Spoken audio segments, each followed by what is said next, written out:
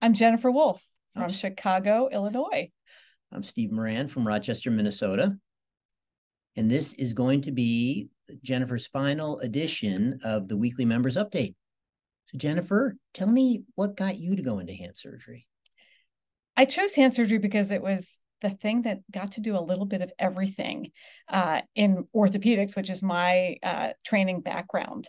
A little bit of tumor, a little bit of tendon repair, fractures, masses, fixing things, making a difference for people. I was really inspired by Dr. Ackelman and Weiss at Brown, and that's what led me to choose hand surgery.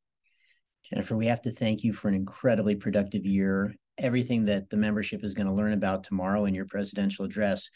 But tell us, what have you learned about the society during this year?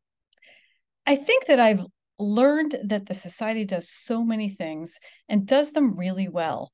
And it's sort of a giant list. We do mission work. We do a ton of education for fellows, for our members.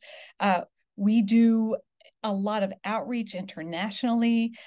We actually engage with our international members. We're focused on our youngest members. So, the Young Leaders Program, medical student members, resident members, all of those are included.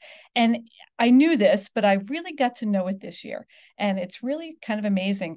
With a really small staff, the society does amazing things with our volunteers and our staff.